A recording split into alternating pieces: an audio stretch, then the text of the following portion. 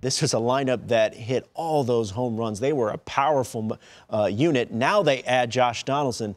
They clearly have big-time expectations for 2020. They clearly are going to light up a scoreboard, you would think, on most nights. I mean, they're going to beat some pretty bad pitching to the tune of a lot of fly balls that leave the park. But I think they've got some natural challenges. They're a much better team than last year. They've increased their chances with the arm using their pitching rotation.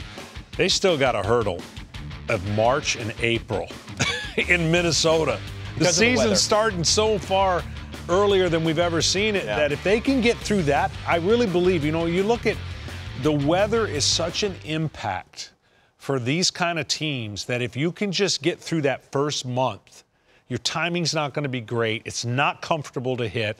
And if you can get through that, literally you start feeling really good about your chances as the season progresses. And look what they did last year. Last year, the weather was relatively, if I remember correctly, they escaped some of the potential problems they could have had.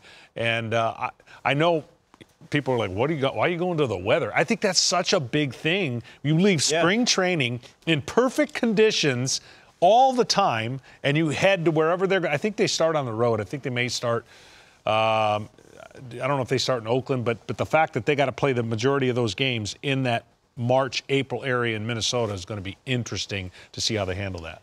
Yeah, Johnny, listen, having spent all those years in Cleveland and gone into Minnesota and played them when they were in the Dome, you go in there in April and it's, 30 degrees, it's hard hitting. But I love this team, and I like what they did. I mean, obviously, you look at them offensively, this is a very powerful club. I think they're certainly the best offense in the Central, and I think they're one of the best offenses along with the Yankees in the American League.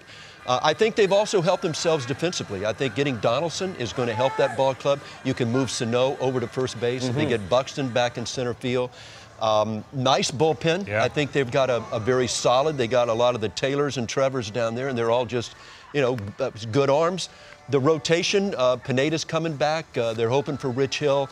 That could still be a bit of an issue, but I think this club sort of falls into that, if not in the super team category, but they're getting close. I've liked what they've done. I think for me, there's two guys. Jose Barrios, if he can take that next step from being really, really good to maybe elite, and you mentioned Byron Buxton.